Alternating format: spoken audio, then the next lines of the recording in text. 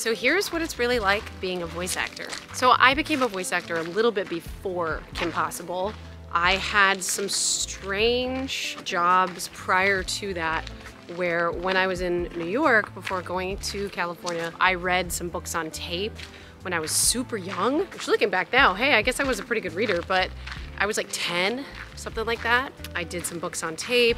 I did some just very basic kids' voices in radio commercials. And that's about it. Animation opportunities, especially for people who were younger, weren't really that prevalent. There was like Stuart Little, but that was Jonathan Lipnicki, and he was a star, so he was a kid star and they made him the little voice of the mouse. So it's one of those things where it wasn't like popular to be a young person succeeding in the voiceover world. My first foray into working in animation was with Kim Possible. I've talked about how, you know, the audition came to be and I met Mark and Bob and I saw the animatic and I was like, wow, this would be fantastic. And I do think that there was some synergy there because I was on Even Stevens, so there was multiple reasons why I was hired for KP. It wasn't just because I was the perfect fit. I think that when you're talking about casting, that it's very, very subjective, especially when we're talking about voice acting. There's a lot of books and a lot of amazing people that will teach you techniques to be a voice actor. I am not the person to necessarily do that. I'm just a person who's going to explain to you what it's like to be a voice actor. I actually ended up getting an Emmy nomination for Kim Possible, and I have a little bit of imposter syndrome because of that. I didn't really feel like I deserved it. I look at like my co-stars who are these huge names in the voiceover world and had been for years and years and years, and I felt like I didn't deserve it. And of course, I did not get it. Henry Winkler actually got the Emmy that I was nominated with that year. Clifford the Red Dog's amazing. He deserves that 100%. But I do struggle with the fact that I have a little imposter syndrome when it comes to being a voice actor because of all the amazing voice actors that I know. See, when you're a voice actor, your voice is what you're being hired for.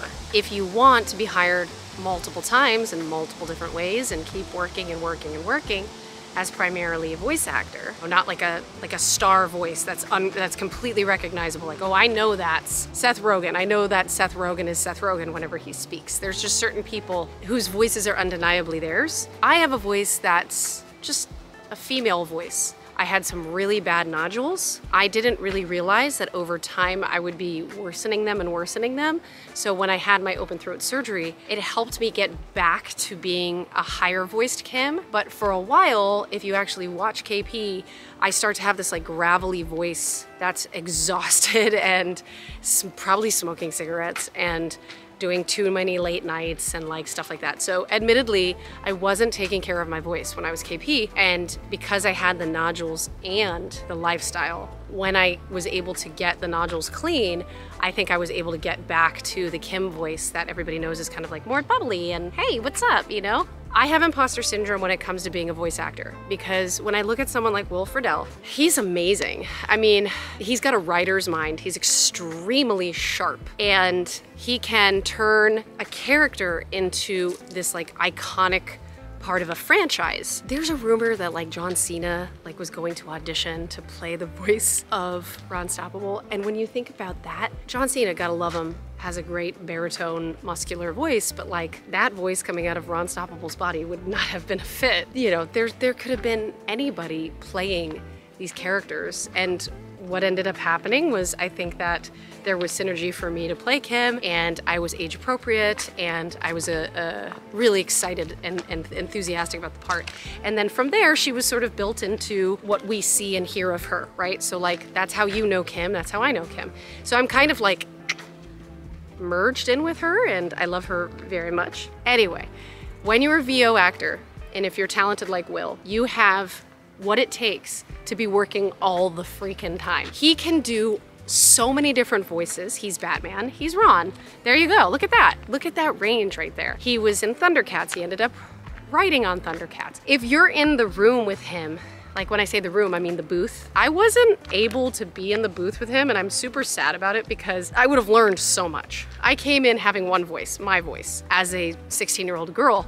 And so for me, I was learning so much in like the first season about what it meant to be a voice actor that even to this day, I'm a little insecure about really only doing, I can do like 5 voices. I can do like a little boy voice, which is not my main thing. I can do more of that like princessy, bubbly, sparkly voice. Lots of dialects. I think I can actually do lots of voice matching. Voice matching is like, I've voice matched for Angelina Jolie at one point for the Kung Fu Panda video game.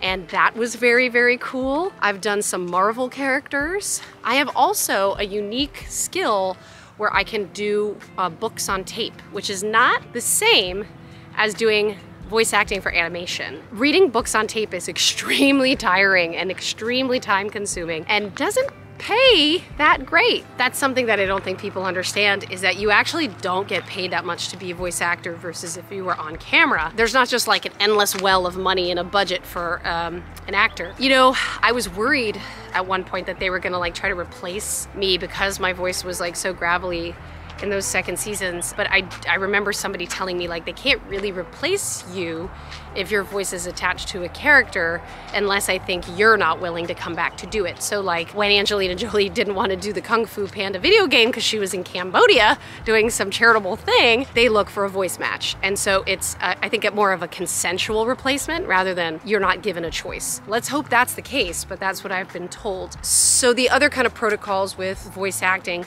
is you will get a day rate, essentially, where you could play anywhere up to like 3 characters. Sometimes it's more, I think. Like, it's part of the contract that they make you sign when you come in to report for your recording. And so sometimes they'll ask you like, hey, can you do this kind of like extra voice or extra character? We just need extra voices in this, in the editing process. We need what they call walla. You're like, okay, sure, yeah, I'll be a baby, or I'll be this, or I'll be that. And over time, you get to grow your repertoire, if you're working a lot, on the voices that you have fun with and can do. Now, eventually what'll happen is you will need to create a demo reel for your portfolio of like your voice. Your voice and everything you're able to do with it, that's your talent right there.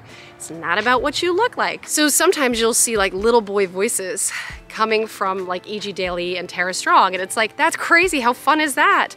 Or Nancy Cartwright, who's amazing, and she's Rufus, and to watch her work was so much fun because she managed to bring a little ugly hairless naked mole rat to life. The job of a voice actor is really fun, but it's a certain set of skills. And I go to Comic-Cons and I'll take panels and I'll talk to people who are enthusiastic about the animated world to the point where they're, you know, huge fans. They want to become a part of it. And I'm saying to myself, how can I possibly encourage someone when I know that I have this imposter syndrome and that I feel lucky to have just gotten the job that I got? I'm still struggling with it, but I think that I should give myself some grace because I do have several different voices that I can do. There's many aspects to a person's talent that if you just tap into it and you kind of work your muscles and you kind of dedicate yourself to trying to figure out where your strengths lie, there's amazing resources for people to work on their technique. Nancy Cartwright actually has a masterclass that now I really want to watch. There's other ones like Edge Studio. They have like dozens of instructors and they do things for teens and kids as well. I think you can figure out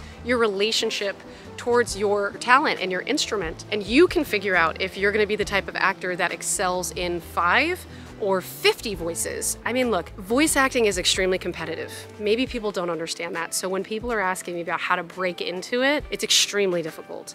You know, people ask me if they can break into the on-camera work, and I'm like, yeah, like pretty much all you need to do is get into like film school like shorts, and they always need free talent. And you know, like I always have like very similar ways of telling people to start the process of that, and eventually if it's not going to be for you, you shouldn't go forward with it. But voice acting's really tricky. People who are really great actors and, like I said, are having the improv training and they're doing the on-camera acting, go for the voice acting too. Don't limit yourself to not doing it because you think that it's a completely separate set of skills. It's not. One thing that I think that my mom instilled in me as my momager was that we were gonna multi-hyphenate train me for any opportunity at all times. And while that's a lot of work, I do think it's worthy of your time, because if you're gonna do this, make sure you do it all the way and have the most fun that you can possibly have, because you know that you have confidence in your talent. So I wish you the best of luck of breaking into the voice acting industry. It is competitive, but I know it's a lot of fun, and I think you can have fun with it too.